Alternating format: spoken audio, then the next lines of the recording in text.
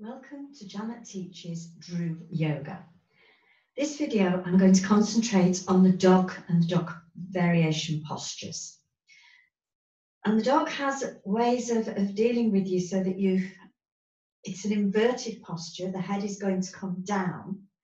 So what you want to be aware of, if you have any high blood pressure or something like a detached retina, eye problems, then I will show you the adaptation, but you don't want to be coming all the way down.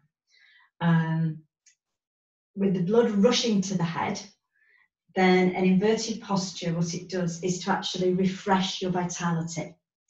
So you're looking at things in a different direction, you're upside down, and you start to refresh what's going on there. So it gets you out of a stuck situation. At the same time, physically, we're going to be really stretching the backs of the legs. And it's all about the weight adjustment. If you've ever done dog posture before, you will find this version a little bit different, what we refer to as the DRU dog.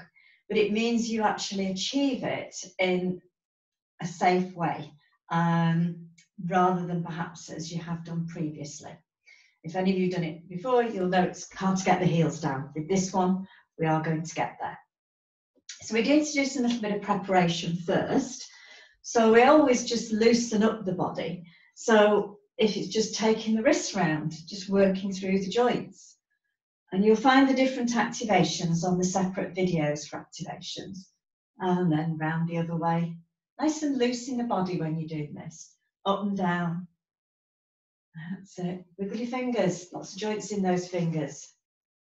And circle into the elbows. And circle the other way. Up and down. And then just open up your shoulders, a nice dip in the knees, release and relax. Lovely, just give the arms a shake. And then taking the legs comfortable distance, just a nice twist on the spine. Lifting the back heel, so that you're getting that twist. And letting the arms just flop against the body, don't be putting any tension there. And then just do a couple, dipping the knees, coming to the front. And say, working the way through the joints. And then just bring your arms higher up the body, tap yourself on the shoulder, give yourself a hug with that spare arm. And back to the centre. Lovely. We're just going to do a little bit of work on the legs, knees, thighs and ankles, all those joints. So getting your weight in one leg, balance yourself, just have your hands lightly on your hips, and then just lift the other leg. Now remember, when you're doing a balance, have your focus slightly down and in front on something that's not moving. Just circle that ankle round. And then circle the other way. And up and down. And then circling into your knee. And circle the other way. And up and down. And then open up the hip.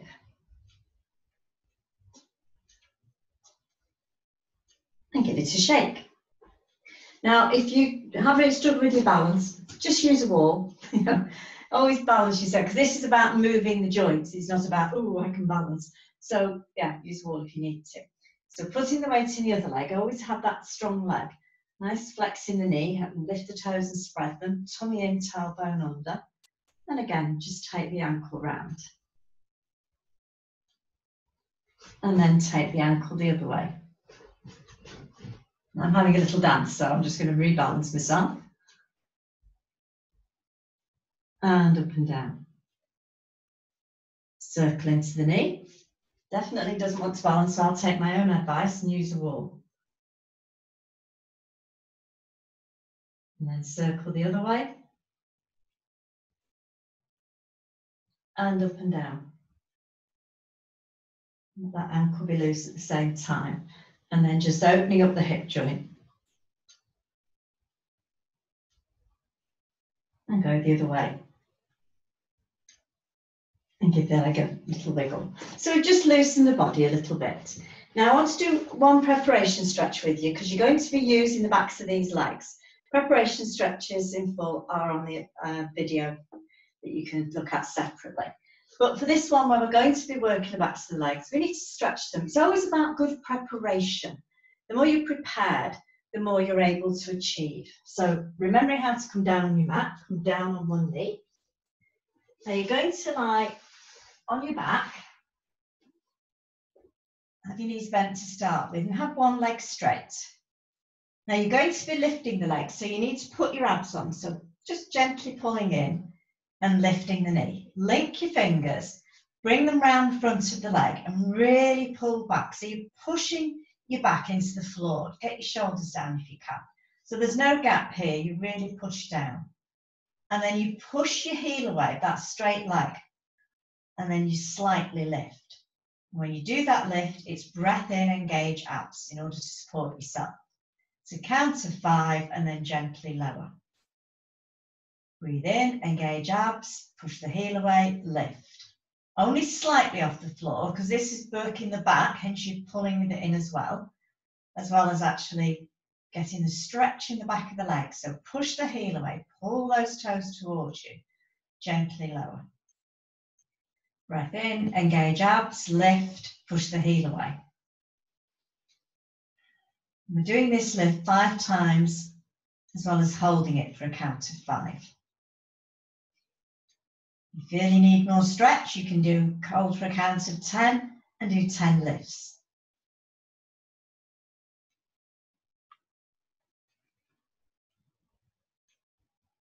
Really make sure you push the heel away, that you get the stretch in the back of the leg. And then you swap over. So you bring the other knee up, you pull in, get that back down, straighten the other leg. Breathe in, engage abs, lift, push the heel away. Again, counting to either 5 or 10, whichever you prefer. Where you're feeling the stretch, then on the breath out, release the breath through that muscle. Allow it to relax. Keep pulling this leg in so you're working the back, getting it flat into the floor.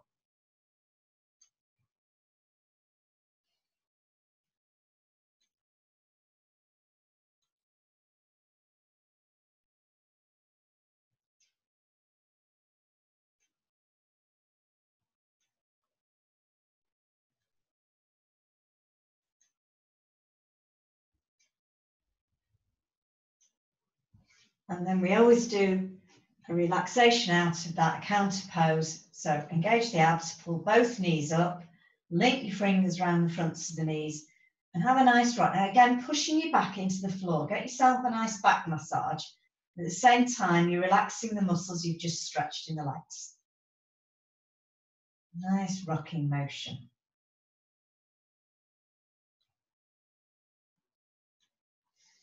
And then pop your feet down. Always roll onto one side, pushing yourself up sideways. That way you've protected your back. Okay. So there are a number of stages of the dog. You've got what we refer to as tabletop dog, which is a nice preparation stretch on its own as well. We do the full dog, the downward dog, and we're going to do the weaving dog, okay, which is going to help with your flexibility. So 3 stages. So first of all, we're going to do the tabletop dog. So you're going to be coming up to standing. So tuck your toes under, roll yourself up, head and shoulders last. Now you need something to hold on to. Ideal height, to give you an idea, is your kitchen worktop. I'm going to be using a bookcase at this point. So you want to be far enough away that the arms are extended. A good grip, because you don't want to be pulling away from it. Good grip. Bring your feet back, comfortable distance apart. Push your bottom away. Really feel that stretch. Extend the arms, and your back is flat enough to eat your dinner off it. That's why it's called the tabletop dog. Now, if you've got somebody with you, what you can actually do is get that person to hold your hip joints and pull you further back, get that extra stretch. So you can do that for each other.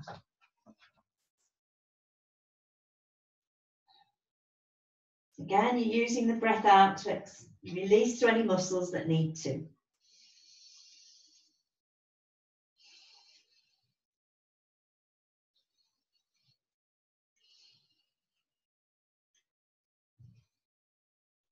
And when you're coming up, you dip your knees, you walk forwards, and you gently unroll. So it's a nice stretch to do that first thing in the morning, towards the end of when you've got home from work, perhaps the working day, to just really open up. It's a lovely stretch on its own, but a really good preparation stretch. Now, if you have, as I mentioned earlier, any problems with high blood pressure or detached retina, something like that, then that is as far as you go. You do that tabletop dog. So you're getting the benefits, but you're not overdoing it to cause yourselves any problems. So the way we're going to go into the full dog, I'm just going to pull my mat a little bit further forward just to give you a demonstration of what I want to do. So as always, you're going to come down on your mat, come down on one knee. Now, those of you who've done classic dog will be used to doing it that way. Okay. Now, a lot of you will struggle to get these heels down. So what you end up doing is putting the weight in the wrists, nothing really going on back here. So your weight is too far forwards. And what we really want is for you to be like that, so the weight is balanced between the front and the back. So a good way to achieve that, so watch carefully, let me demonstrate first. First of all, you want to be in the position you would be to start the cat. So you want your knees hip width apart, and you measure that by 2 fists together. Okay? Make sure your legs are parallel and your toes are flat to start with. So we don't want to be crossing over or too wide out, nice and parallel. Your wrists are directly beneath your shoulders, so you're nice and square. Now, I want you to spread your fingers. That dog's got nice big paws, good firm paws. Now, you tuck the toes under at the back, you push up. Now, this is where things start to differ. I want you to walk to the side and very slightly forwards of the mat. Right up on your toes, and then push that bottom back as if you're sitting down. And keep in that position, just straighten the legs. So your weight is evenly distributed between your hands and your feet. If you're still struggling to get the heels down, just walk forwards a bit. Okay? I'm just going to walk back a little bit to where I was. Now you hold that for a good few breaths. Just steady breathing.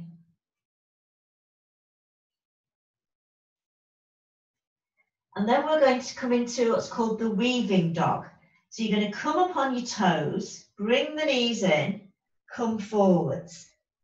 Lift that bottom again, down on those heels. Bring your body forwards, up on those toes, back. So you bring the body forward and then you come back on those heels, the weaving dog.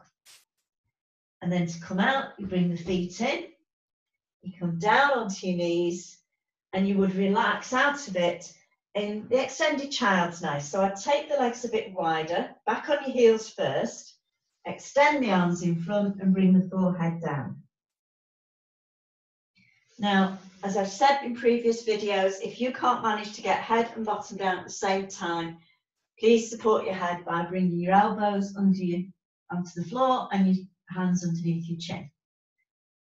Okay, so let's work through that together. So let's do the preparation stretch first of all. So you've got the feet, comfortable distance, you extend the arms, good grip. Feet comfortable distance apart, push that bottom away. Feel that stretch through your back. Sometimes people say to me, oh, I can feel it in my shoulders. Well, I've got news for you, they're the top of your back. Push that bottom away, get that stretch. Release on the breath out. Steady breathing, but it is breathing in and out through the nose. And keep feeling yourself being able to push a little bit further back.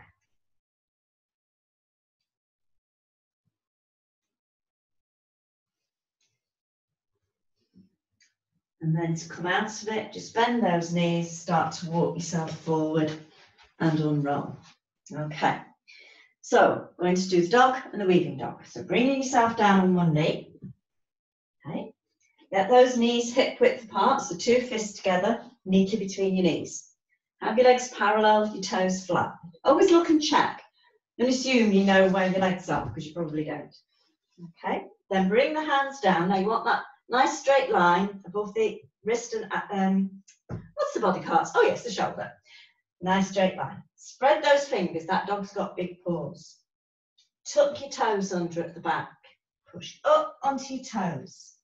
Now stepping slightly forwards and to the side of your mat. Right up on your toes. Push yourself back onto the heels. And keeping the balance where it is, just straighten the legs. So the weight evenly distributed. So the blood is coming to the head, it's refreshing you. You can feel that stretch in the back of the legs.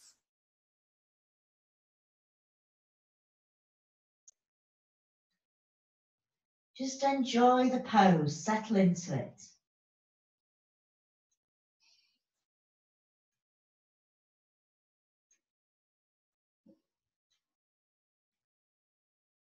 And then we'll try the weaving dog. So up on your toes, start to bend those knees in.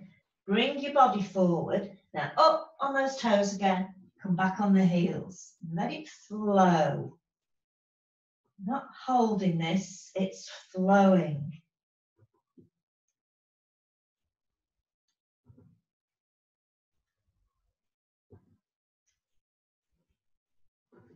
And then bring the feet in, down on your knees. Sit back on your heels, take the knees wider if you need to come into the extended child. Remember, support your head if you need to. It is a relaxation pose, so on each breath out, just let that breath release through the back.